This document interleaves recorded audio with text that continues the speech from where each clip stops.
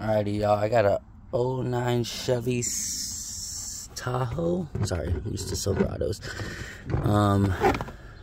She wants to replace the cabin air filter on it, which factory didn't come with one. They give you a slot for a retainer guard. I had to cut this piece out from right here. You can see where a screw belongs there, and where the back of the plate, the retaining plate, shoots into there. So I had to cut this piece out with a box cutter. You can see the slot right there. Nothing in there, just a bunch of dust, a bunch of off-roading dust. Remove this.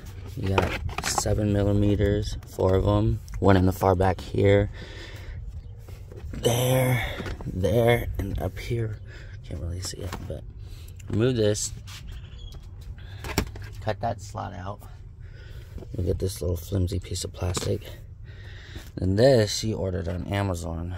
X4, XZ. It actually came with the filter. Snap these pieces so it bends in, because it's a very tight spot.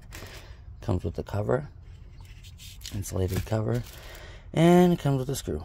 It's a regular Phillips screw.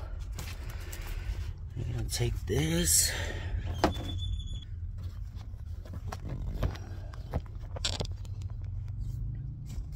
Get your filter. Bend it up in here. Easy peasy. Which is weird, it didn't come with the filter, but leave that tab, the white tabs down, so you'll be able to pull it out later in case it gets jammed in there. Put your retaining plate in from the back side. You can really see it. The filter's in there. Your retaining plate locks in, slides up, and throw your screw in right there. Now you have a cabin filter inside of your Tahoe.